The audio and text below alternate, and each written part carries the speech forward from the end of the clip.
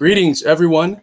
This is Carlos Garrido welcoming you to another interview hosted by the Midwestern Marx Institute for Marxist Theory and Political Analysis. I am joined today by my fellow editor, Edward Smith. I am also sorry to inform that Midwestern Marx editor, Noah Krashvik, who helped with the questions and was scheduled as an interviewer, had an emergency intervene and will be unable to attend.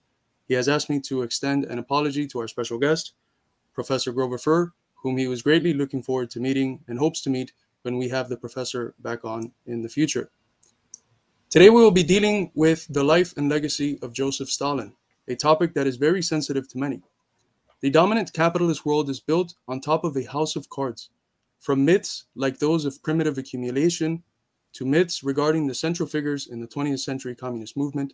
The foundation of our hegemonic order crumbles a bit more when our search for truth unmasks, as our friend Ramiro would say, the spells of these wizards of propaganda have cast it.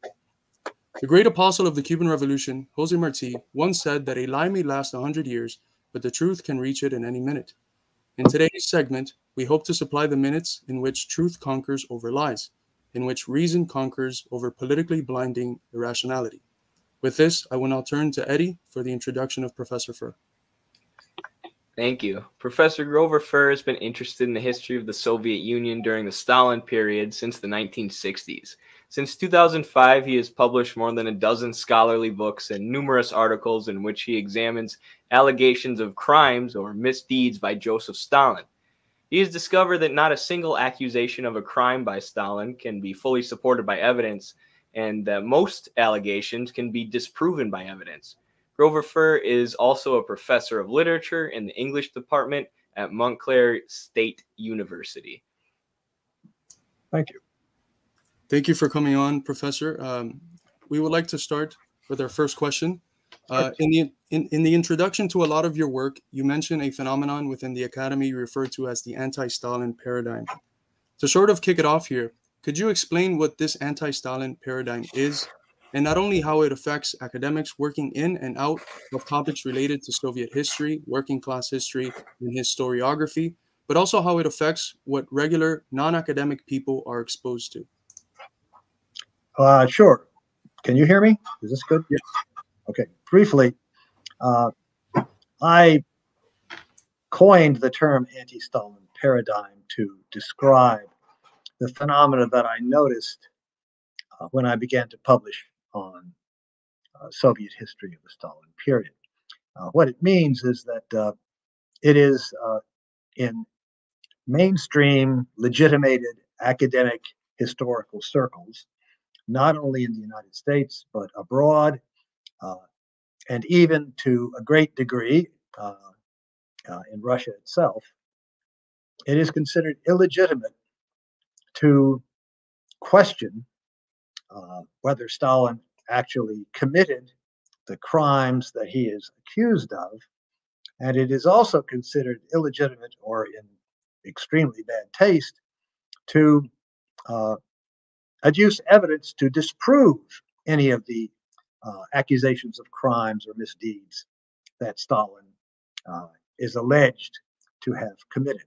And that means that the only thing that you read in legitimated mainstream historical research and secondary sources are either a repetition of unsubstantiated charges of crimes, mass murders, repression, and so forth by Stalin, or the whole issue is avoided altogether.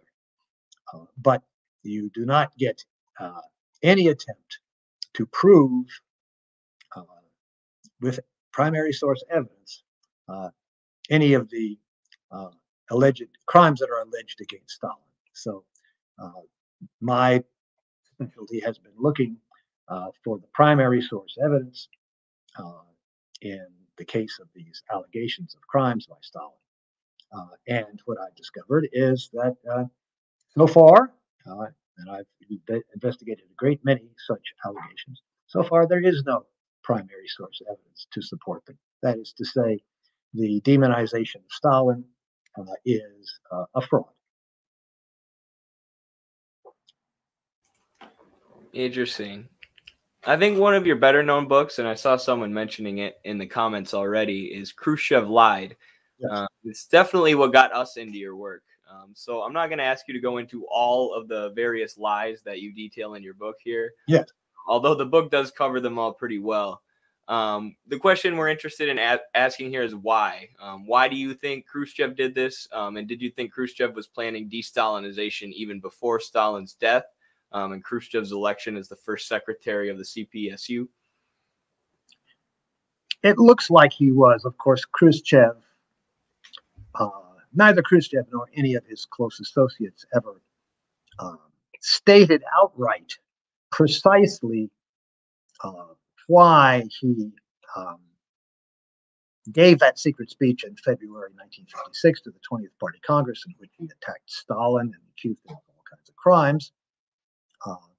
And then after a certain period of time, after a few years, then accelerated his attacks on Stalin and encouraged many, many writers and pseudo-historians to write books and articles accusing Stalin of even greater crimes. So Khrushchev never admitted, of course, that he was falsifying, and therefore claimed really that he was standing up for the truth.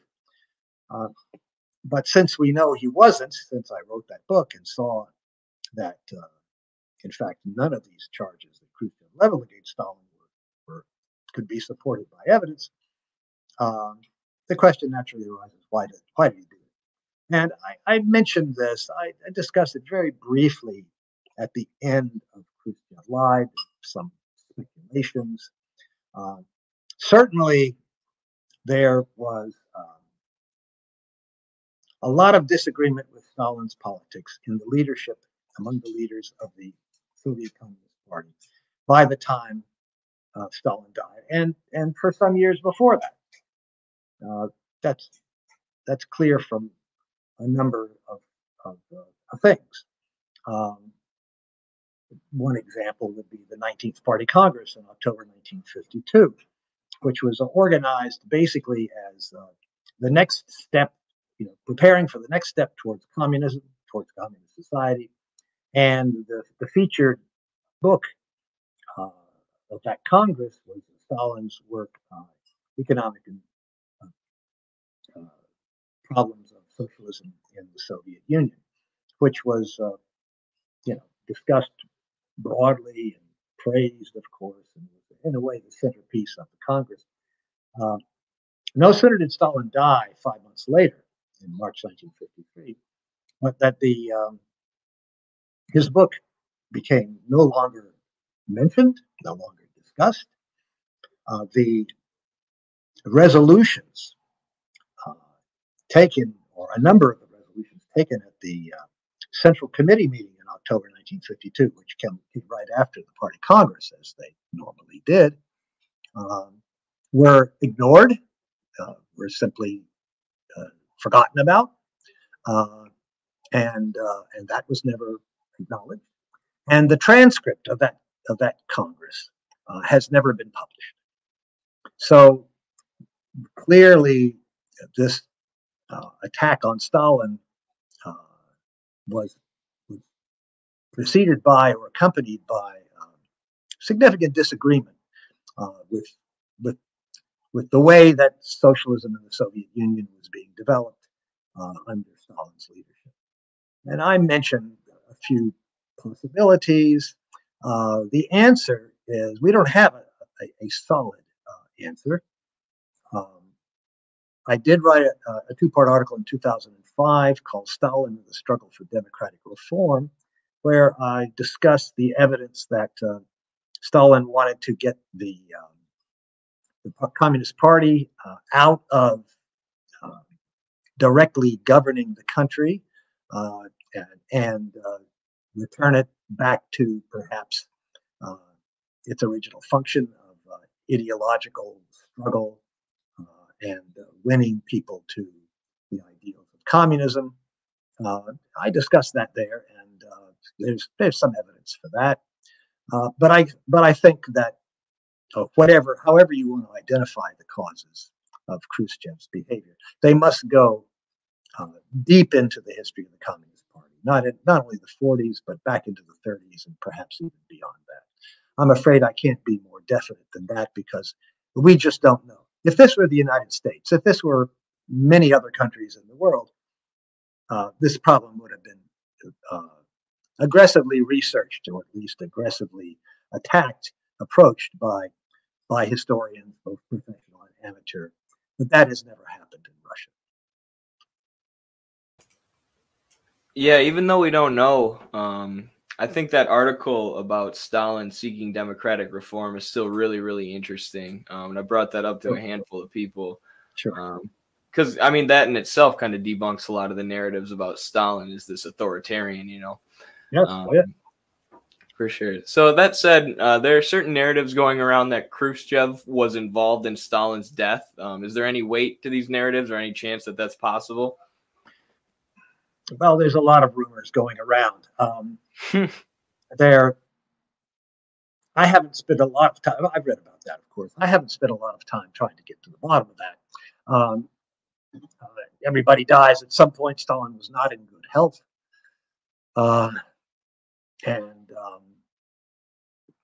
so I think what is really important to us today is, the changes that took place, the political context, and how the politics of the Soviet Union changed as a result of Stalin's death. It seems likely that at least medical attention wasn't called to Stalin after he had his stroke for maybe 24 hours or so. Whether that it's not clear exactly why that was. So I don't want to exaggerate the importance of that issue, but concentrate on prefer to concentrate on the historical and political results of Stalin's death. Right, and I think that a lot of these myths are like interconnected, and through that interconnection, it helps the belief of other myths. And one of the big myths that we believe in the West is that there was no such thing as debate in the Soviet Union, and that helps to reinforce that narrative that some of the lies couldn't have been politically motivated, because that would imply debates and factionalization within the party. And the idea is that no, there was just this one homogenous mass, is what we call Soviet Marxism today in the West. So the next question. Before the Khrushchev era, Stalin was obviously pursuing various policy agendas, especially regarding democratic reforms and the political and Marxist education of the party officials. If I recall correctly, this was a big criticism of Khrushchev, namely that he was not using Marxism to inform his decision-making and was very loosely letting all sorts of people into the party. And it wasn't just Khrushchev either, obviously. So what programs did Stalin propose to counteract this sort of thing? I don't think that criticism was made by Khrushchev, certainly not in his secret speech.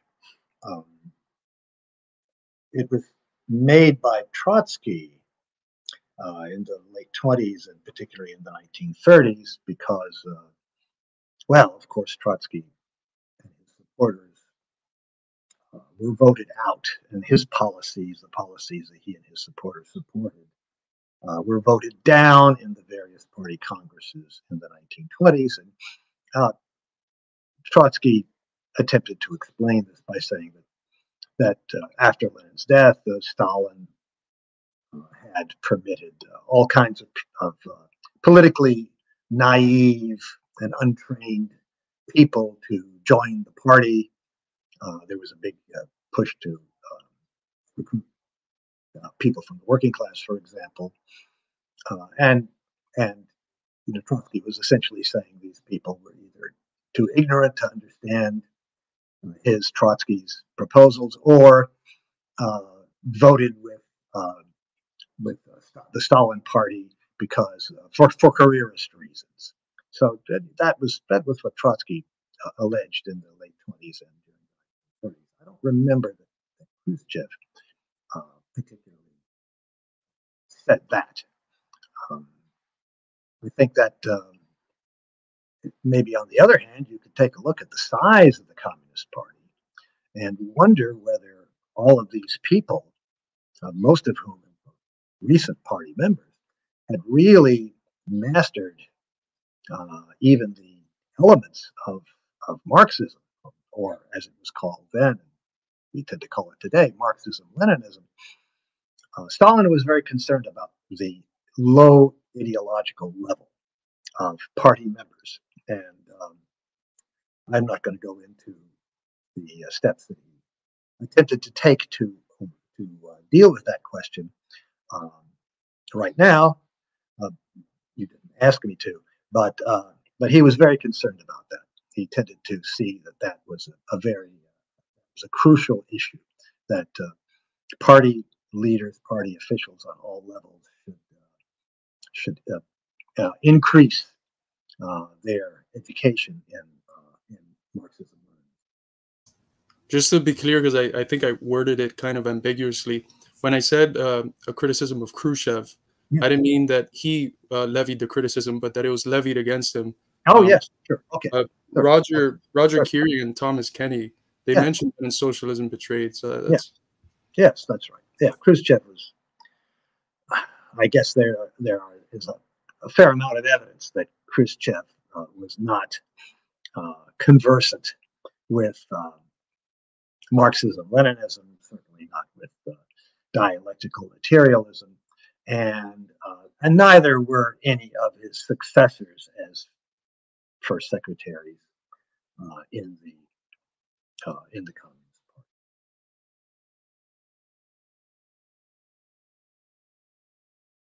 But he wasn't the only one who wasn't conversant with him. I think that was Stalin's. That was a big concern of Stalin. Stalin sponsored and paid a great deal of attention to the drafting of the book we now call the History of the Communist Party, Soviet Union, the short course. And we know a great deal about the process of writing and then getting massed comments from the Soviet citizens about its drafts. He also sponsored and spent a great deal of attention a little later on, encouraging the drafting of the work that did not come out until after his death, called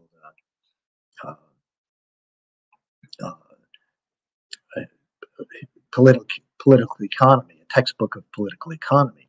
The book wasn't actually published until 1955, but it was being drafted for years before that. And Stalin told one of the people who was in charge of drafting it that if we don't have this book to educate our comrades, educated people in the Soviet Union, we're not going to have communism. So he saw that political education was extremely important, and clearly it didn't take, and he was not successful in raising to the desired extent the political level of the party leadership. That's very interesting, because one of the arguments you get, more specifically from like social theorists, sociologists, philosophers in the West, is about Soviet Marxism being mechanistic, and a lot of them like to trace this lineage from like Engels to Stalin, but it's really Stalin, and it's a politically motivated argument that sort of dresses itself up as a theoretical disagreement. But some of your work shows that there was quite theoretical poverty in some members in the party because of issues like, for instance, Khrushchev just letting a bunch of people in, and that this had to be combated. And I think that textbook on the history of the Communist Party of the Soviet Union, the text you mentioned on political economy, tried to do just that. And it's pretty strange to find criticisms of these texts being simplistic or simplified when they're meant to educate people that have no base understanding. in Marxism. It's a very strange thing, because obviously knowledge is a dialectical process of getting to know things more concretely, and people who had never engaged with Marxism had to start somewhere, and these textbooks are very good for that. Yeah, and that's what the short course was designed to do. Right. It was designed to be a kind of primer, a kind of elementary textbook to give a history of the party, a history of Marxism, a history of the party, and then a general and rather schematic introduction to Marxism. It is true that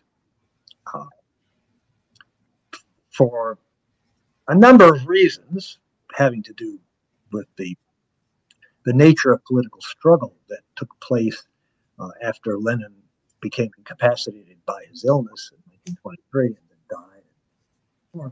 The nature of the political struggle was such that a touchstone of political reliability became the degree to which one agreed with what Lenin had written, and I think that there are two sides to that. Lenin was a very intelligent man, and he certainly was more far-seeing than other Bolshevik leaders. But on the other hand, an atmosphere arose that whatever Lenin wrote could not be questioned, and that, in the long run, proved to be a negative factor. There was not sufficient discussion of the history of the Bolshevik Party and of the perhaps some of the contradictions within the works of Lenin, or even within Marx.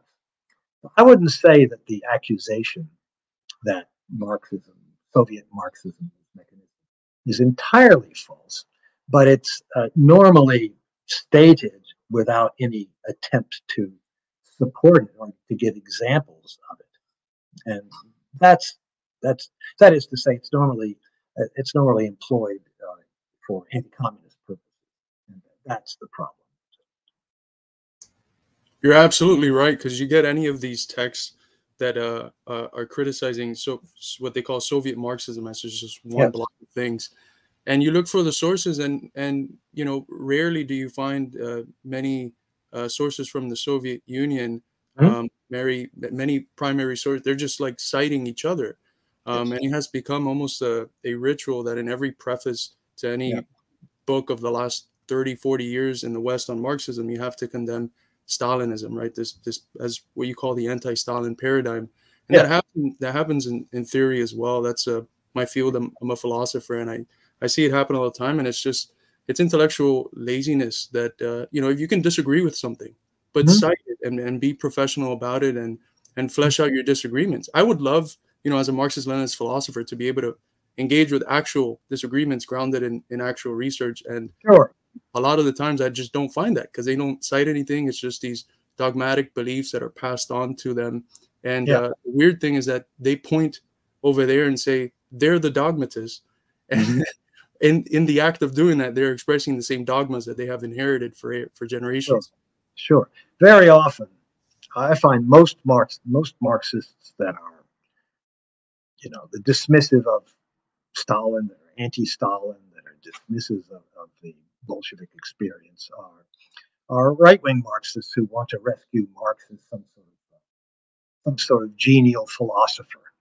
Lenin wrote about this in one of his books, I think the book on Kautsky, that there's an attempt to turn Marx into just another philosopher instead of an advocate of violent revolution, and you can see that tendency in the criticisms of the Soviet Union and the use of the term Stalinism, which, by the way, was invented by Trotsky and the Trotskyists, and it's dismissive. It's an attempt to discourage people from looking seriously at the history of the Soviet Union and the Bolshevik Party during Stalin's period, and of the accusations against Stalin and what Stalin actually did. Absolutely. And that serves as a good segue to our follow-up on the Khrushchev question. The democratic reforms, one of our favorite papers you've ever written, you mentioned it earlier, was Stalin and the struggle for democratic reform. Yeah. It's one of the biggest myths about Stalin that seems to stick around so long after his death. Yes. Stalin was this evil dictator that took total power and would eat everyone's babies and their babies' babies if they didn't agree with him. I love the formulation of this question by Noah, by the way, the babies eating baby stuff. Can you explain the gist of the plans for democratic reform for our audience and what happened to them? Very good. In the early 1930s, first half of the 1930s, Stalin and the Politburo, but I think Stalin was in the leadership here, believed that with collectivization of agriculture being mainly complete, with industrialization well underway, the 1924 Constitution of the Soviet Union had been outmoded, and a new constitution was necessary. And there are a lot of interesting aspects to the draft of that constitution. But before the constitution was drafted, he gave an interview to Roy Howard, who is an American newspaper magnate. And in that, he talked about how the new constitution would be very democratic and allow, among other things, contested elections. And persons who were not members of the Communist Party would be able to run for governmental posts. We're talking about the government here, not talking about the party, of course. And would be able to run, and there would be contested elections. Communists would run, but non-communists would also run. And there would be voting along the lines that was familiar in Western capitalist countries, universal, secret, balloting, and that, and importantly, that all the votes would be equal. That is to say, a vote by a peasant would be equal to a vote by the worker. And that was not true in the 1924 Constitution. The 1924 Constitution gave many more seats, if you want, to working class constituencies than to non-working class constituencies, particularly peasantry. So there were a number of things at work in the proposal for the 1936 Constitution. One was to have these contested elections, which would mean that the Communist Party was not nominating the members of the government, as had in effect been the case up until that time, and that non-communists could run for offices and would be encouraged to do that. Another is that the concept of the dictatorship of the proletariat was largely abandoned. I mean, if peasants and middle-class people and workers all have the same weight in determining who represents the constituencies and on the various levels of the legislative branches, the Soviets, right, the councils, then it seems like the concept of the dictatorship of the proletariat is being either eviscerated or perhaps abandoned altogether. Stalin and the party leadership close to him wavered during the 1930s about whether or not socialism had been achieved yet or was still yet to be achieved. That was really an undecided question. So I think what most people carry away from those two articles that I wrote, the first one deals with before World War II, the second one with developments after the Second World War. What most people carry away with it is away from reading that article is that, oh my gosh, Stalin was all for democracy, very democracy as we recognize it in the capitalist West, and that's true.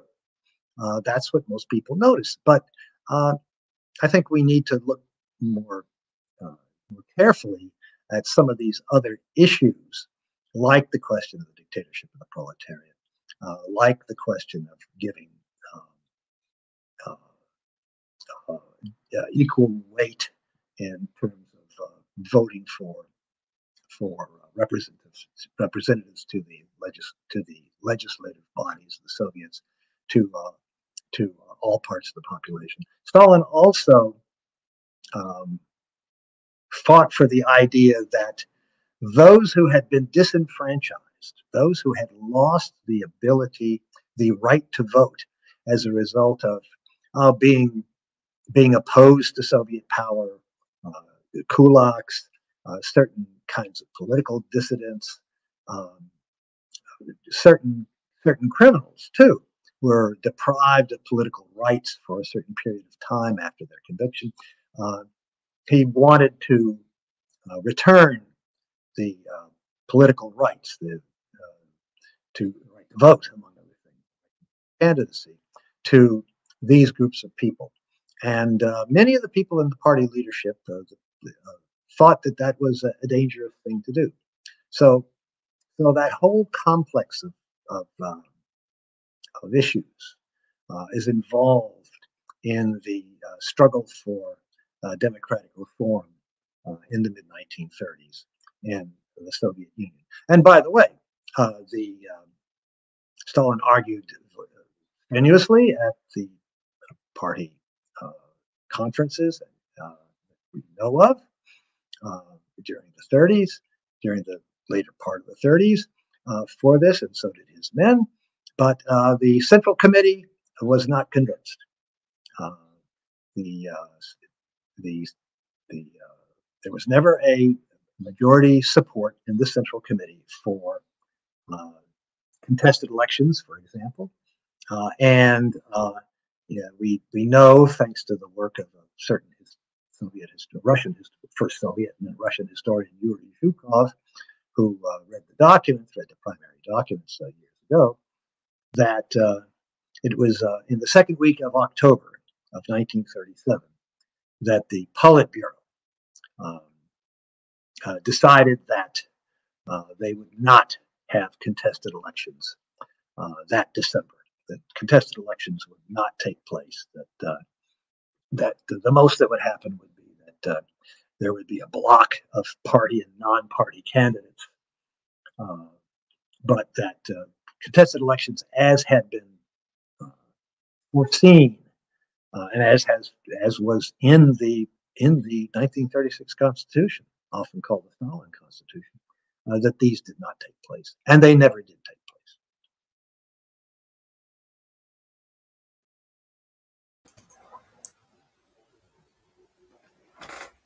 Thank you for that answer. I guess I'll go into our next question then.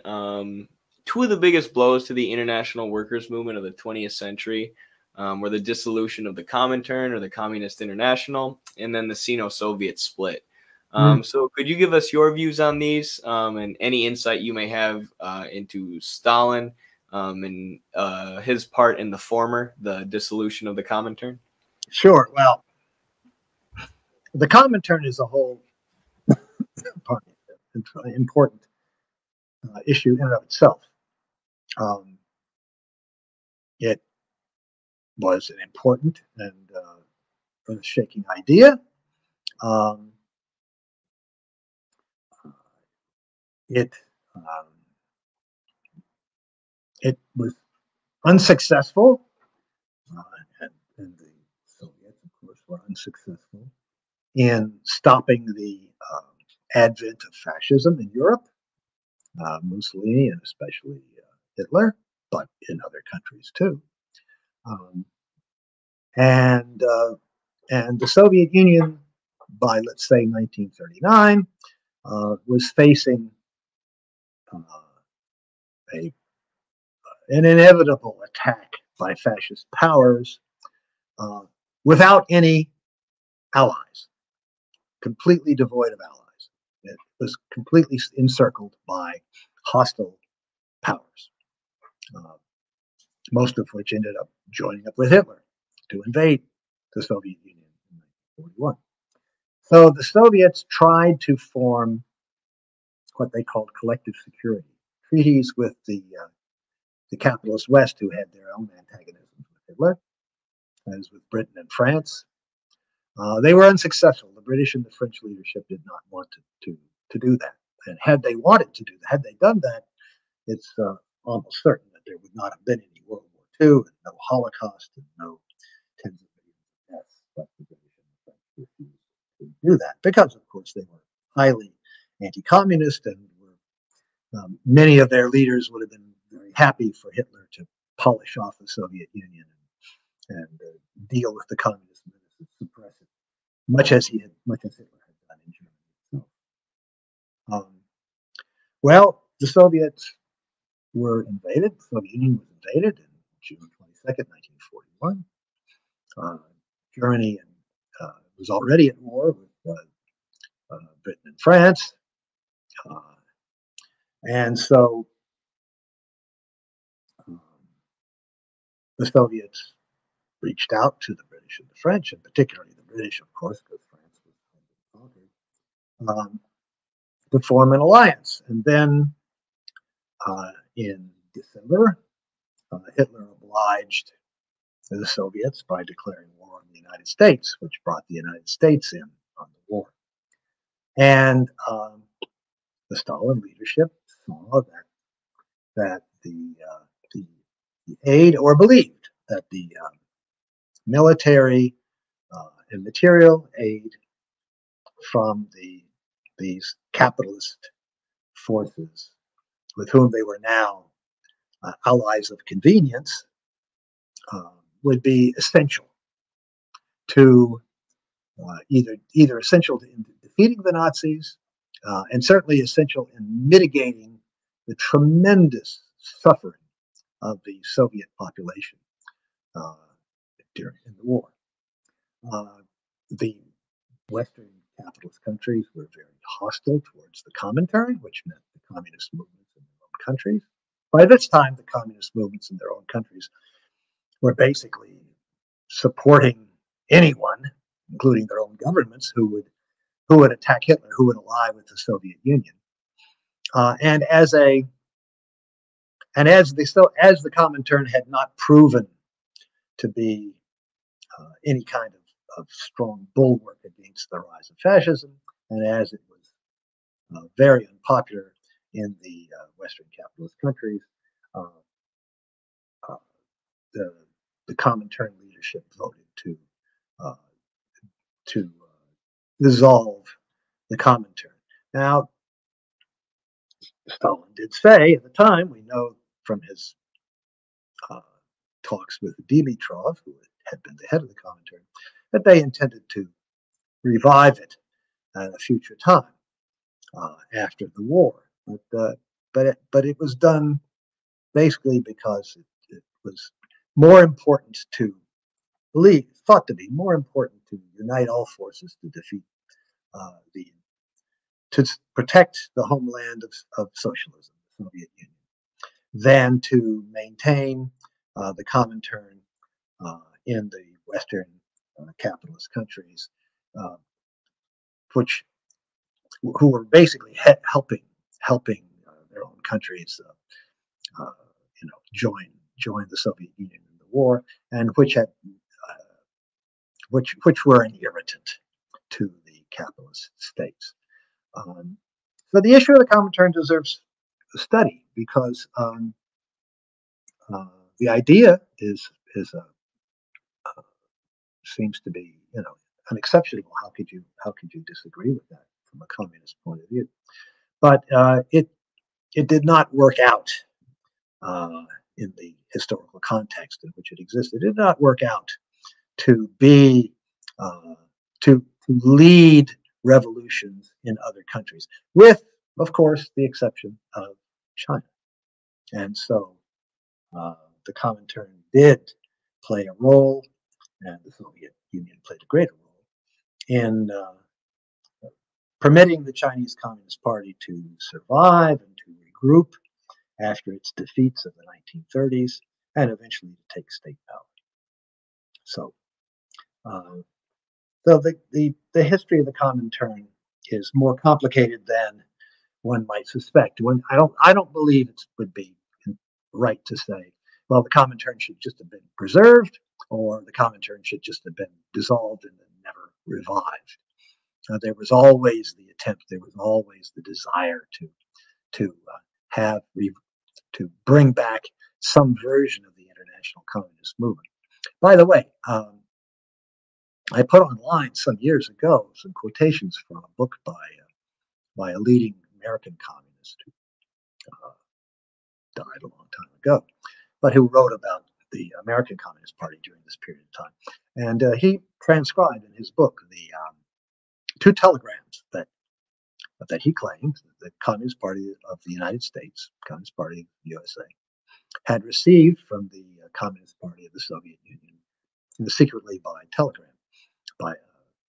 And these two statements are very interesting statements. And basically what they say is you should try to learn from the Soviet experience, but not slavishly imitate it. You have to learn from your own experience. You have to find your own path to socialism. So that despite the allegation that you hear that the Soviet Union sort of dictated to the Comintern, and the communist parties of the Comintern had no agency, had no independent policies, no possibility of independent development. That's just not true. Thank you for that.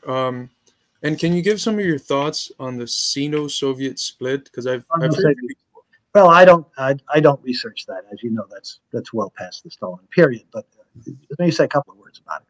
Okay, Khrushchev gave his secret speech, February 1956, and of course this shook the world without exaggeration. Within a couple of years, communist parties all over the world lost large numbers of their members. Okay, because Khrushchev basically said the communist movement had been led by a murderous maniac for 30 years, which of course is the opposite of what everybody had thought. And it was avidly picked up by the capitalists and the imperialists, and of course they propagandized it all over the place. The Chinese Communist Party initially supported Khrushchev. Khrushchev was the leader of the world communist movement. You know, the Soviet Union was in the leadership. Within about a year, the Communist Party leadership in China started issuing statements that disagreed with the thrust of what the Soviet Communist Party was saying, what Khrushchev was saying. Initially, they did this by pretending to debate with the Italian Communist Party, which is a large communist party which had gone along with Khrushchev. So they issued some pamphlets. One was called "The Differences Between Comrade Togliatti and Us," and another one was called "More on the Differences with Comrade Togliatti and Us," between Comrade Togliatti and us. But the differences were really not with Togliatti. The differences were really with the Soviets. And things went downhill from then. The Soviets had supplied material and expertise, engineers and scientists, technicians, and lots of material help to build all kinds of important industrial facilities in China. Khrushchev withdrew them at the end of the 1950s. One day, he just gave the order, and all the Soviet experts packed up and left, leaving these projects semi-completed or incomplete. There was a severe break. And by the early 1960s, the Chinese leadership, evidently it was Mao and his close associates, were writing overt attacks on the Soviet Communist Party's line. One such pamphlet, and there are a number of pamphlets in what's called the Sino-Soviet Dispute, is called On Khrushchev's Phony Communism and Its Lessons. I think its lessons to the world, or anyway, on Khrushchev's phony communism and its lessons. And they began to develop the idea that an interesting and important idea that a communist movement must always be moving ahead, must always be developing towards greater and greater socialism. And Khrushchev had begun to back away from some collectivist policies that were instituted during Stalin's period, such as the state ownership of the machine tractor nations, for example, and there were others. And the Chinese began to suggest that that meant that Khrushchev's line attacking Stalin was a masquerade in some way of for his policies of turning away from developing more and more towards socialism. All right, and a number of things. And that of course was a big issue in the world communist movement. It was a big issue in China. I mean, here's China breaking with the acknowledged leader of the world communist movement, the Soviet Union. Then in Beijing, in 64, 65, but at the same time that there's this attack on what was described as the development towards capitalism, the abandonment of socialism by Khrushchev, some forces, some leftist forces, beginning, I think, among the students, started to see that there appeared to be similar processes going on in China. And to make a long story short, that was the start of what became the Cultural Revolution in China. And during the Cultural Revolution, Chinese Communist Party leaders on various levels who were said by the left-wingers to be abandoning socialism were called little Khrushchevs. Okay, little Khrushchevs, you're abandoning socialism like Khrushchev is doing. And so the Khrushchev secret speech was indirectly, and not really so indirectly either, responsible ultimately for the Cultural Revolution in China, which was an attempt by left-wing forces to stop, to put the brakes on developments within China, within socialist China, that they saw, that they interpreted as being similar to those that the Chinese Party leadership under Mao was describing and was denouncing in the Soviet Union. That's wonderfully said. Thank you for that. So on the topic of China, it's pretty well known that the Communist Party of China's view of Stalin is the 70-30 view. That is, Stalin was 70% good and 30% not so good. Domenico Losurdo seems to hold a similar view in his book, Stalin, The History and Critique of a Black Legend. Mm-hmm. What about you? Do you have any criticisms of Stalin for us? Okay, the Chinese, as I just finished saying, the Chinese communist leadership by the late 50s had recognized that Khrushchev had changed a number of policies in the Soviet Union, which they regarded as deviations from Marxism-Leninism. I mean, the most famous, of course, is Khrushchev declared that the revolution was no longer necessary. The revolution in capitalist countries was no longer necessary. For peaceful for socialism, reaching socialism through peaceful competition, peaceful coexistence, and peaceful competition with capitalism. That's the title of one of his collections of Khrushchev's speeches, I think. By the way, that was the first book back in the 1950s when I was a teenager. The first book that I actually bought after I got a little bit curious as to what the hell the Cold War was all about and what was the Soviet Union, what was going on in the Soviet Union. Stalin was already dead. I went out and bought this collection of Khrushchev's speeches, and that's basically what it was for.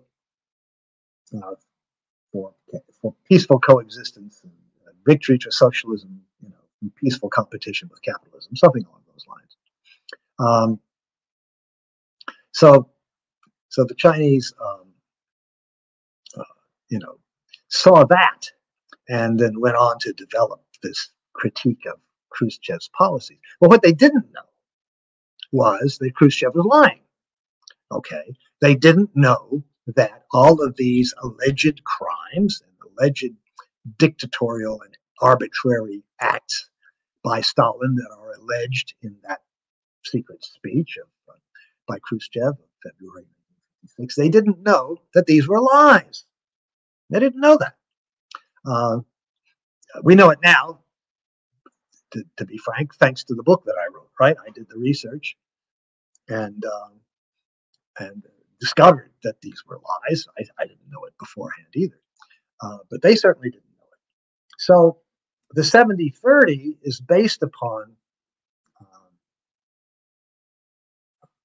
accepting the allegations and the accusations made by Khrushchev in that secret speech against Stalin.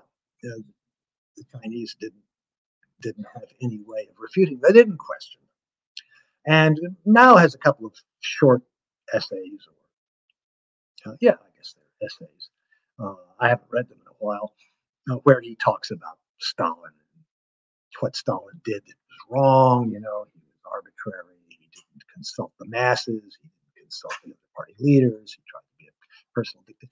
But this is all based upon Khrushchev's and Khrushchev era Soviet slander of Stalin. And now we know that's wrong. So my view of that 70-30 statement is that Mao made it under conditions of ignorance. He could not have known that Khrushchev was basically lying, and what he would have said if he had known Khrushchev was lying, I'm sure it would have been very, very different. And just since you asked, I mentioned that the Cultural Revolution can be traced in some real way to Chinese criticism of Khrushchev's secret speech and then of Khrushchev's subsequent attacks on Stalin. When Khrushchev gave that speech, China was in the process of following a path of development, agricultural and industrial development, very much like the Soviet Union had done. I mean, you could call it the Stalin formula. First of all, you collectivize agriculture, and that's what the Chinese did in 55 and 56. And they did it in a very thoroughgoing way. And then you industrialize, but you industrialize without foreign investment. Of course, the Chinese thought that they could rely on the Soviets to give them a lot of help. And for a period of time, the Soviets did give them that help. But basically, it was the same path. I mean, the Soviets industrialized without foreign development, without foreign investment. And then the Chinese, although with Soviet help, also were in the process of industrializing without foreign investment. And of course, that's a very, very difficult thing to do. But they were in the process of doing that, and there's no real reason to think that they would have failed if they had pursued that path. But because of Khrushchev's stature in the world communist movement, and because of the support within the Chinese Communist Party leadership of the Soviet Union, the Chinese really stopped. They really backed away from the a Stalin attempt to industrialize with one's own, through one's own efforts without foreign investment. They did have what's called the Great Leap Forward, which was an attempt to imitate the first 5-year plans the Soviet Union carried out. There was a severe famine sometime in 58 through 61, something like that. It affected different parts of the country differently, but it was a serious famine. It's been enormously exaggerated in anti-communist scholarship. Some anti-communist scholars say 40 million people or 45 million people died as a result of the famine. There's good evidence that it was more like 4 to 6 million people, which is a lot fewer, but it was still a serious famine. Okay, and as a result of the famine, and as a result of the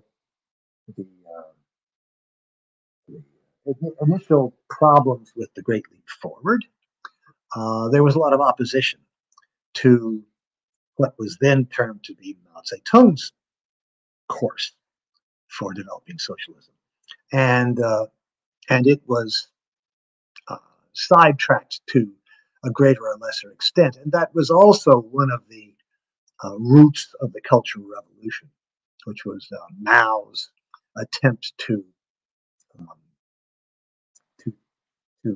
combat what he regarded, and rightly, I think, as right-wing forces within the Communist Party, leadership of the Communist Party of China. So, if one wants to speculate about alternative histories, one could ask, well, suppose Khrushchev hadn't given that. Not only would the history of the Soviet Union have been very different, the history of the world communist movement had been very different, but the history of China and the Chinese Communist Party would have been very, very different.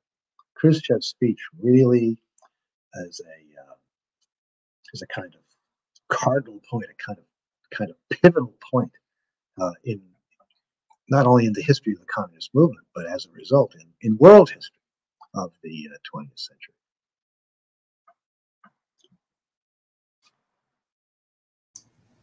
Thank you for that. Definitely. And I'll ask the next question in the spirit of Noah, as best I can, because he wrote this one. But he wanted to know about Trotsky. And he had just read Trotsky's Amalgams. I don't know if that's how it's pronounced, but okay. He did. Well, good for him. That's a long book. Yeah, he said it was fantastic. Okay. Well, I've got 3 more. I think I've got 3 more books on Trotsky after that. Trotsky. Okay, so I did this. Let's just step back to about the year 2000 or so. Okay, I was contacted by a wonderful guy named Vladimir Bobrov in Moscow, who proposed that we work together to do a book on the Tukhachevsky affair, the military conspiracy, the alleged military conspiracy. And he introduced me to the fact that many documents from former Soviet archives were beginning to be published, and they were obviously very important. So I sat down and started to systematically collect, and read them, and of course more and more came out all the time. And that's what led me to write Khrushchev Live, because in the process of just reading documents for a long period of time, I realized that some of these documents gave evidence that said things that said one thing, and Khrushchev said something else in that secret speech. So I went back and studied the secret speech, and then I ended up writing that book, Khrushchev Lied, based upon the evidence we now have from the former Soviet archives. And of course, we have an awful lot more today than we had back in 2005, 6, and 7 when I was writing that book. Well, as a result of Khrushchev's secret speech, Trotskyism worldwide got a tremendous boost. Trotsky had been saying for decades, Trotsky was murdered in 1940. But Trotsky had been saying since the 1920s that Stalin was a terrible guy and he was misleading the communist movement and misleading the Bolshevik Party and was against Lenin. And ultimately, during the 30s, Trotsky made all of the accusations, the kinds of accusations that Khrushchev made against Stalin. Murderer, he's dishonest, he's killing people left and right, slaughtering the real Marxists, the real Leninists, Trotskyists. Trotsky made a lot of these kinds of accusations, and it was not a surprise that the Trotskyists saw in Khrushchev's secret speech a tacit rehabilitation of Trotsky. In fact, we've known for the last 20 years or so that within a few days of Khrushchev giving that secret speech, Trotsky's widow, who was still alive in the West, Natalia Sedova, wrote, I believe it was to the Central Committee, but it might have been to the Soviet government, wrote to Soviet authorities and said, well, now that you're attacking Stalin, you realize what a bad guy he was. You should rehabilitate my late husband, Leon Trotsky, and his son, Leon Sedov. So he recognized it immediately that the similarity between Khrushchev's attack on Stalin and Trotsky's attacks on Stalin. Of course, Khrushchev never acknowledged that. He never rehabilitated Trotsky. But as a result, it gave Trotsky's movement a tremendous shot in the arm. And in one of my books, I quote David North, who is a leading Trotskyist here in the United States. And in one of his books, he says, the book is named In Defense of Leon Trotsky, David North says that he acknowledges that Khrushchev's secret speech was a tremendous boost to the Trotskyist movement. And of course, the Trotskyist movement has been continuing to exist parasitically on the anti-communist statements coming out of the Soviet Union during Khrushchev's time and then during Gorbachev's time, and also on the anti-communist claims made by Western scholars, none of which are supported by evidence, but they still repeat them, and they still do. So, so I knew that sooner or later, after writing Khrushchev Live, doing a few other things, I knew that sooner or later I'd have to turn to Trotsky, because if what Khrushchev was saying was a lie, then didn't that imply that what Trotsky was saying was a lie? But let's investigate it. And in the first part of that book, Trotsky's Amalgams, I discuss some of Trotsky's writings in the 1930s, which are easily available in English. And I discovered that it is possible to prove, easily possible to prove, that Trotsky was lying about the Soviet Union, about Stalin, at that time. And you can do this without having to read Soviet documents from the Soviet archives. You can do it just by comparing what Trotsky said at one time to what Trotsky said at a different time, or what Trotsky said that he was reading in an article in Pravda or an article in the French Communist Party L'Humanité versus what was really in those articles, which are easily available. And he was lying even then. And so in the first part of that book, I showed that 3 or 4 chapters that Trotsky lied, even in cases where if anybody had bothered to check up to go and verify what he was saying, his lies could have been discovered. But evidently they never were, or at least I've never seen that. I've never seen them in print. So Trotsky lied to an extent that's almost incredible. Well, he thought he could get away with it. But of course he did get away with it. So he was right. All right. I mean, he evidently made the calculation that nobody was going to call on these lies, and nobody did. Well, then there's the question of what now that we have the documents from the former Soviet archives, what further lies by Trotsky can we prove? But before I came to do that, looking at that, the Trotsky archive at Harvard University was open to researchers on January 1980. And the first team of researchers to go in there and work on it, work on the Trotsky archive that Harvard had bought from Leon Trotsky back in the 1930s, was a team of graduate students, I think, for the most part, and led by a French professor named Pierre Brouet, who's now long dead, but in his day, at that time, was the leading Trotskyist historian, leading Trotskyist scholar in the world. And he had his own journal called Cahiers Leon Trotsky Notebooks. It stopped publishing when he died, but it published 40 or 50 issues. And almost immediately, in 1980, the same year, he published an article. Brouet published an article in French in this journal of his, showing that there's evidence in the Trotsky archives that Trotsky lied.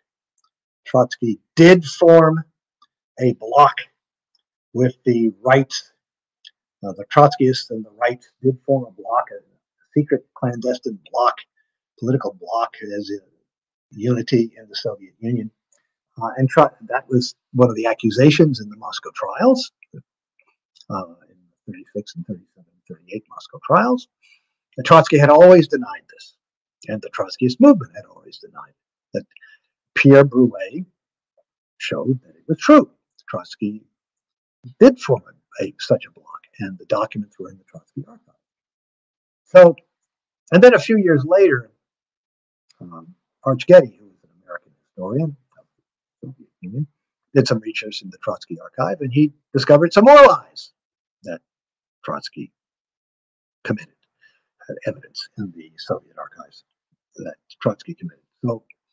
So, I wrote a chapter or two in that book, Trotsky's Amalgams, about that as well. And once again, this is proving that Trotsky lied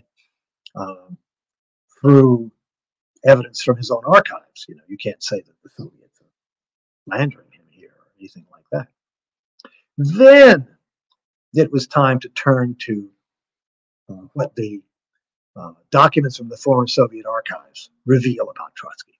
And of course, we can show that Trotsky committed lots more lies, did lots more devious stuff.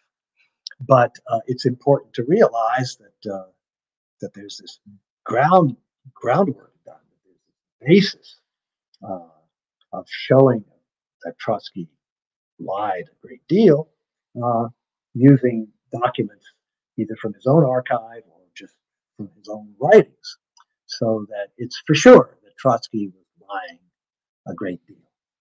And I wrote several other books summarizing the evidence that he collaborated with the Germans and Japanese and with the fascist forces within the Soviet Union, and of course also with his own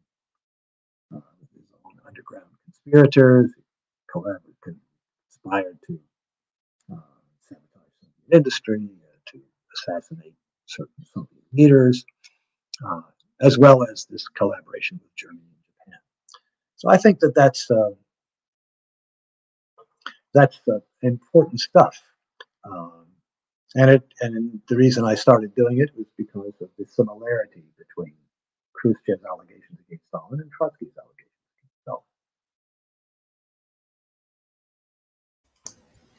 Well, that's fascinating. On the topic of Trotsky lies, I think that presents a good segue to your recent book. I'm going to pull it up here. Good. Is there anything that you'd like to that you'd be able to tell us about the Testament of Lenin? Sure. What's fraudulent in it? Because this is one of the big pieces that's pulled up by Trotskyites or critics of Stalin. Yes, that's right. Well, okay, sure.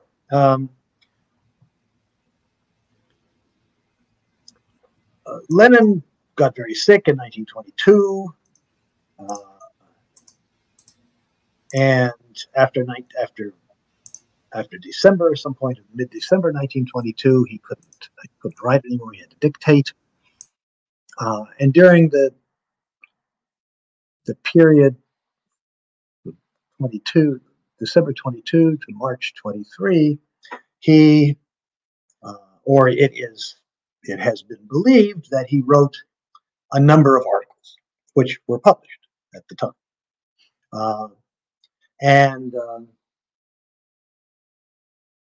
After the end of the Soviet Union, a Russian historian named Valentin Sakharov, who is still alive, I've been in touch with him, got access, because he was a professor at Moscow State University, got extensive access, though not total access, to documents from Lenin's archive, original documents. And he discovered that there were serious problems with some of these documents. Signs of forgery with some of them, contradictions between the historical record on the one hand and what some of these documents stated on the other. All kinds of problems with some of these documents. Serious problems with the diary of Lenin's secretariat, the secretaries who were supposedly keeping a log or a diary of Lenin's activities every day. So there's problems with that work show that it was manipulated in various ways. And Sakharov wrote his PhD dissertation in the late 90s, and then in 2003 he published a 700-page book at Moscow University Press, in which he expounded his view, with evidence, that the so-called Testament of Lenin was a fraud. Now, what's called the Testament of Lenin is different sources give different lists, so different lists of documents. So some of these last documents of Lenin, written between, or allegedly written between December 1922 and March 1923, appear to be genuine. They correspond with Lenin's ideas that he had expressed beforehand. Others, however, are sharply critical of Stalin. And since the 1920s, they've been accepted as genuine. In a couple of the party congresses after Lenin's death, when they were made available to the Central Committee members, some of the people who spoke about them said, well, Lenin was sick. These documents which attack Stalin are just not accurate. They don't reflect his real views, and that his criticisms of Stalin haven't been borne out. Okay, fast forward to Khrushchev, and immediately after Khrushchev's speech, and in fact during Khrushchev's speech, Khrushchev quoted a number of these documents showing that, which alleged to show that Lenin wanted Stalin to be removed as the party chairman, and then even threatened to break off relations with him over insults that he allegedly had hurled at Lenin's wife, Krupskaya. Okay. Sakharov wrote this 700-page book, and he demonstrates with a lot of logic and a lot of evidence that the anti-Stalin documents among these last writings of Lenin, those documents that are often called Lenin's political testament, are not genuine. Okay. When this book came out in 2003, 2004, I sort of looked over it, I sort of skimmed it, it's 700 pages long. I said, well, someday I'll come back and look at this, but I don't have time to do this now. About 8 years ago, I guess, I read very carefully the first volume of Stephen Kotkin's projected 3-volume biography of Stalin. Stephen Kotkin is a professor at Princeton University and a specialist in the Stalin period, which he's studied his whole professional life. He's also a fellow of the Hoover Institution. You know, he's extremely anti-Stalin. He's extremely anti-communist, very pro-capitalist, but a capable guy. And in that first volume, which takes Stalin from Stalin's birth, 1878 to 1929, Kotkin discusses Sakharov's book. And it's clear that Kotkin thinks that Sakharov is right. Sakharov is right that these documents, these purportedly by Lenin, attacking Stalin, simply can't be genuine. Well, that was a shocker to the anti-communist world and a real shocker to the Trotskyists, because these documents had always been just accepted as Khrushchev accepted them, as Gorbachev accepted them, always been accepted as evidence that Lenin saw that Stalin was really an evil guy or about to become an evil guy, and that Trotsky was the real successor to Lenin, and this kind of stuff. And here was Kotkin saying that these same anti-Stalin documents of Lenin's were false, were frauds. Why would a card-carrying, fire-breathing anti-communist like Kotkin say that unless he thought it was true? And Kotkin makes a good argument. He studied Sakharov's book very carefully. So when I read that, I realized that it was time for me to go back and study Sakharov's book.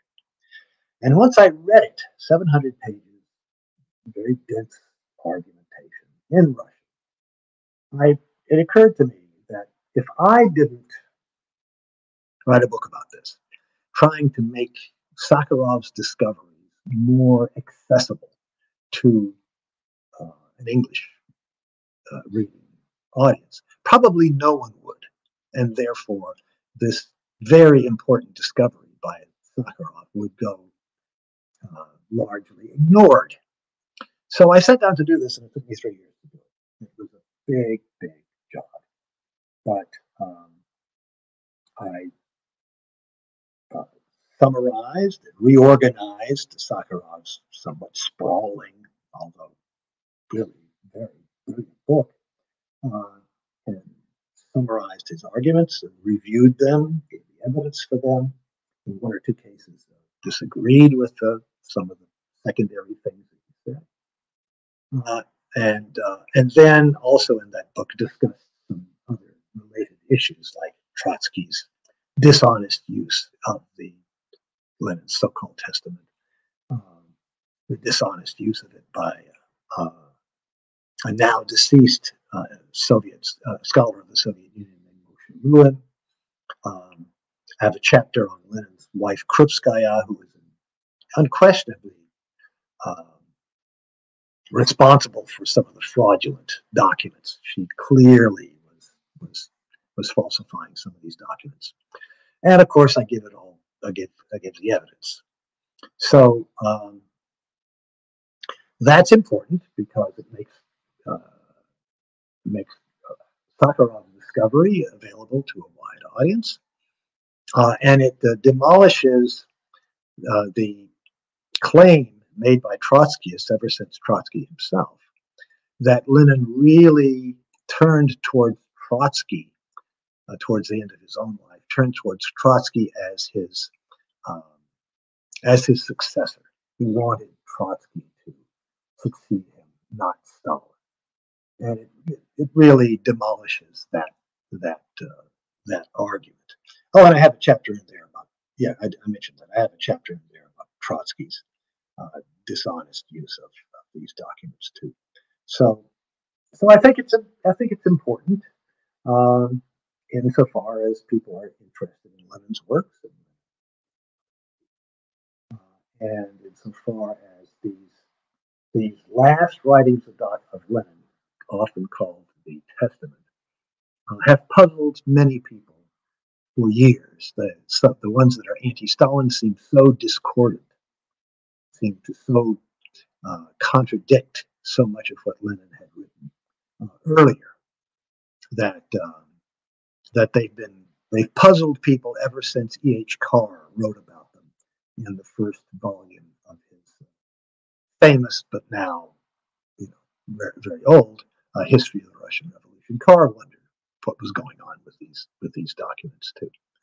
So I think it's important, and you can expect strong attacks on this book from the Trotskyists because it really cuts the last bit of the rug from underneath the feet of the Trotskyists, who have always contended, like Trotsky contended, that Trotsky was really the Lenin's chosen heir, and that things would have been so much better in the Soviet Union had Trotsky. And so it goes along with the disproving of the allegations of criminal behavior and murders and dictatorial actions by Stalin. Now, this goes along with that. It kind of accompanies that to show you how Soviet history in the Stalin period, even this very early period, has been so terribly distorted. We have a very distorted and incorrect and inaccurate picture of that period and of Stalin himself.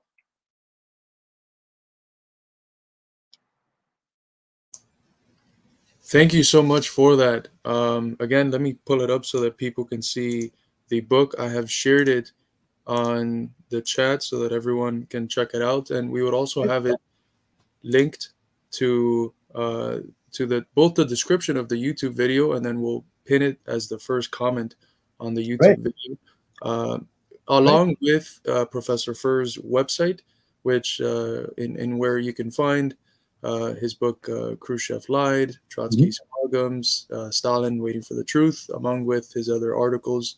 So I wanted to ask, I know it's getting late, but would you be interested in taking maybe a couple questions that I've collected from the audience?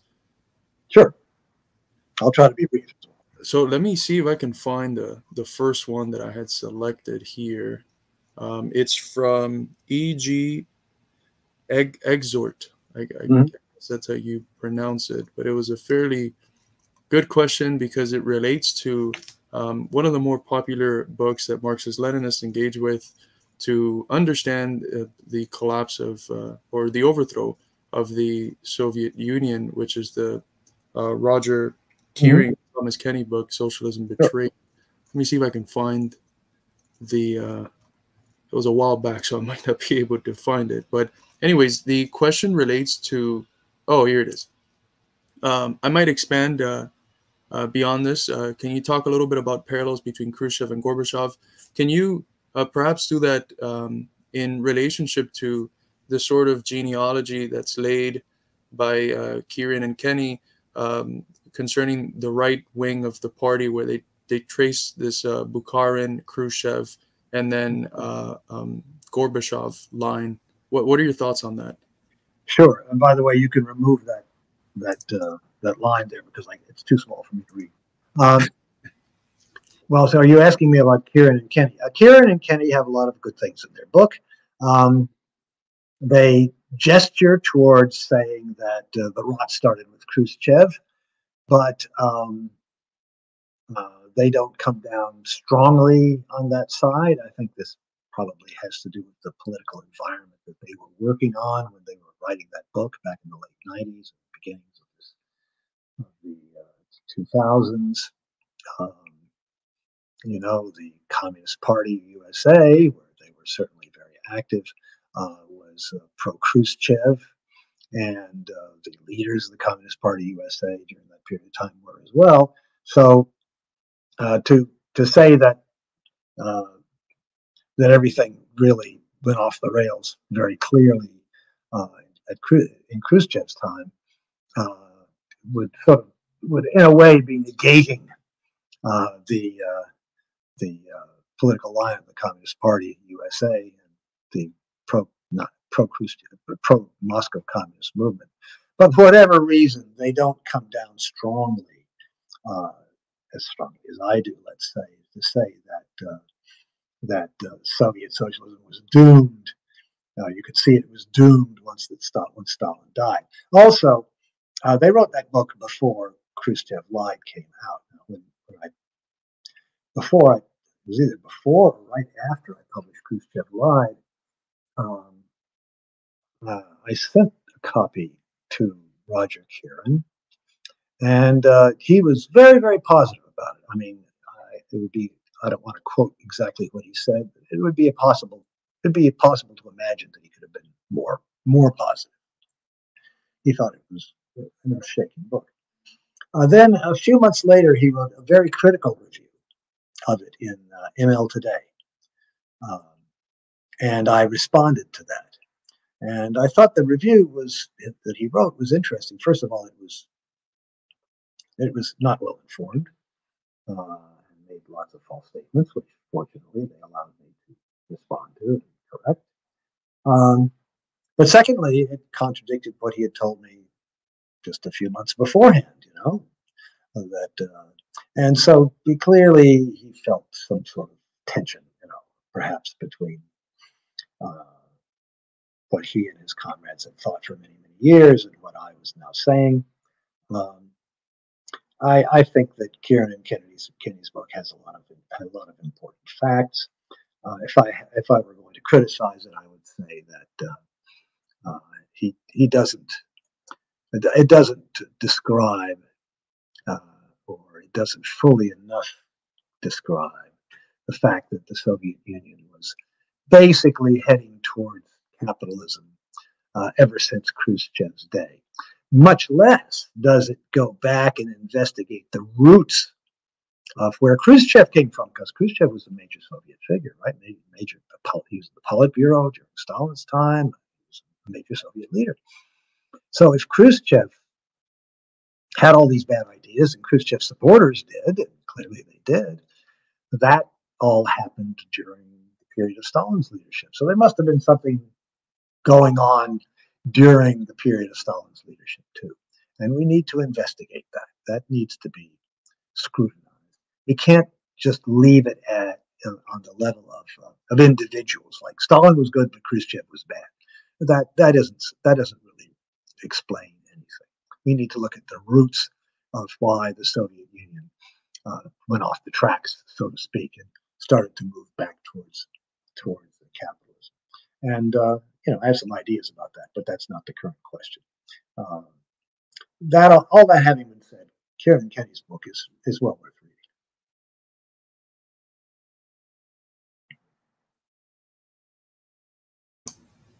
Great. There was a question that was related to that about Andropov. What are your thoughts on Andropov? Because he's looked at quite favorably by Kieran and Kenny, and there was a CIA official that mentioned that had Andropov been younger when he took office, the Soviet Union would have still been around or something. What are your thoughts? Well, it might be. Yeah, I mean, I just said if it's the case, as I just finished claiming, that the Soviet capitalism was destined to swallow up the Soviet Union. Soviet Union was destined to develop towards capitalism once Khrushchev came about, once Khrushchev came to power, and that maybe the roots of it must go back even further than that, because after all, Khrushchev came from someplace. Then you can approach what they say about Andropov. I think there's a lot of wishful thinking that if somehow or other the Soviet Union, the Soviet ship could have been turned around and pointed in the right direction, except that Andropov died and Gorbachev came to power. I don't think that's the case, but it might conceivably be the case that, well, certainly something would have been different. Perhaps the Soviet Union as a state would have lasted somewhat longer. Maybe, could be, possibly. But the Soviet Union was, and Kieran and Kenny don't seem to fully grasp this, although they certainly hint at it.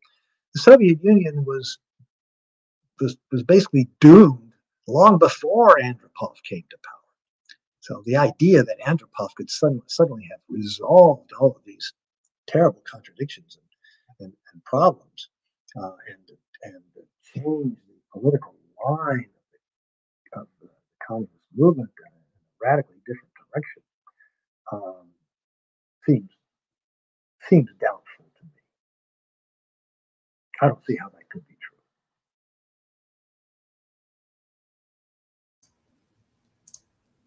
Very well. I'm trying to look here for a question that was made by Todd. I'm looking for it too. It was a good question. It's a shame that StreamYard doesn't let you just like save some comments for later on. Oh, found it. Okay. Okay. We can make this the last one then, if that sounds good for you guys. Sure. How was it that Khrushchev succeeded Stalin? Was he a trusted lieutenant of Stalin's? That's a good question, Todd. How is it that Khrushchev came to power? Right. Well, I mean, that's pretty well documented. The bourgeois experts have explained that pretty well. I mean, at least to some extent. Okay, so around Stalin's deathbed, the people who were in the old Politburo, which had been at the Central Committee meeting of October 52 after the 19th Party Congress, been renamed the Presidium, came around, stood around Stalin's deathbed, essentially. There were 7 or 8 of them. And basically reconstituted what had been up to that time, up to October 52, the old Politburo. That's what I meant. That's what I mean when I say that they ignored or trashed the decisions of the October 52 Central Committee meeting, because the October 52 Central Committee meeting had replaced the smaller group called the Politburo with a much larger group called the Presidium. It was over 30 members. And that never met again after Stalin's death. So then you had a handful of people. You had the people who became well known for being Stalinists: Malenkov, Molotov, Kaganovich, Voroshilov, 1 or 2 others, and you had Khrushchev. Of the people that I mentioned, only Khrushchev had recently been a party leader of in an important area of the Soviet Union. All the others were involved in Moscow positions, in executive positions in Moscow. They didn't really have a base of their own. Khrushchev clearly did. In the 30s, he had been the head of the Moscow Party, and then he had been appointed the head of the party in Ukraine. I think it has to be the case that the party leaders in the major areas of the Soviet Union had been in touch with each other, had a kind of collaboration with one another, because this was Khrushchev's base within the party. The people who were around Stalin, Molotov, Malenkov, Kaganovich, Voroshilov, had no base among the leadership of the Communist Party of the Soviet Union. They were people who worked in the Moscow leadership, Moscow direct leadership of the party, and they were Stalin's the closest advisors. But they had no political base. Khrushchev had a big political base, and he was in touch with the party leaders around the country. Within a fairly short period of time, Molotov, Malenkov, Kaganovich tried to get rid of Khrushchev. That was in early '57, just a year after Khrushchev's speech. There was an interesting kind of struggle. They were unsuccessful. Khrushchev called an emergency Central Committee meeting. He had the army, perhaps commanded by Marshal Zhukov, fly the Central Committee meeting members to Moscow, and the Central Committee deposed the old Stalinists and confirmed Khrushchev's position in leadership, and that's well documented. I mean, that's nothing that I discovered. That's well known. But what it suggests is that Khrushchev had a big base among the people who really had a political base among the leaders of the Communist Party, that is, the first secretaries in all the different areas of the country. So I believe that's how they came to power. We also have some documentation of discussions that took place among this small leadership before Khrushchev gave the secret speech. And it's clear that Molotov, Malenkov, Kaganovich, and one or two others were not happy with the idea of denouncing Stalin, of criticizing Stalin. But they went along with it for a period of time, clearly out of the desire to be, follow democratic centralism. You voted, you go with what the party leadership said. But that didn't last very long. Molotov wrote a very long and detailed letter in the early 1960s after the 22nd Party Congress, which took place in October 1961, and during which time Khrushchev's men attacked Stalin much more severely, much more sharply than Khrushchev had done in 1956. Molotov wrote this very long letter criticizing the anti-Stalin turn, criticizing the policies of Khrushchev's policies, criticizing the policies the Soviet Union was taking as being anti-Leninist and so forth. And he was bounced. He was kicked out of the party for that. That document was published finally 10 years ago. It's so long that it was published over a period of about a year or so in a major historical journal. It's an interesting document because it shows that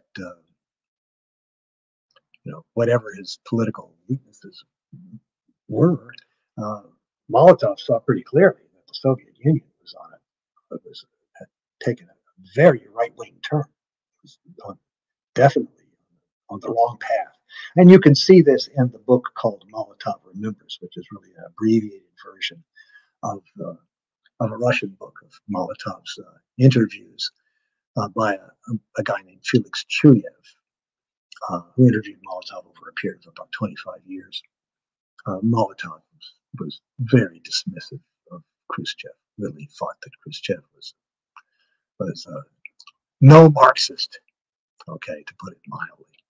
So, yeah, that was not available when Curie and Kenny were writing their book, of course, but it's perfectly clear that there were people in the Soviet Union, not just in China, but in the Soviet Union, who recognized that Khrushchev was leading the country sharply away from a development towards socialism.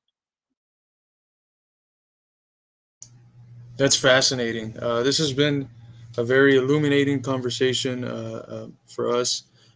Thank you again for coming on. It's been fascinating, and I mean, we could sit here and ask you a million questions, but we won't treat your time like that. Maybe another time. Another time, definitely. We hope to have you back. I'd love to have you back on. So thank you again for interviewing with us, and thank you all who watched. This has been an interview with Professor Grover Furr, debunking the lies that hold up a lot of the anti-socialist sentiments in the West and around the world. So thanks again for coming on. Thank you. Bye-bye. See you all.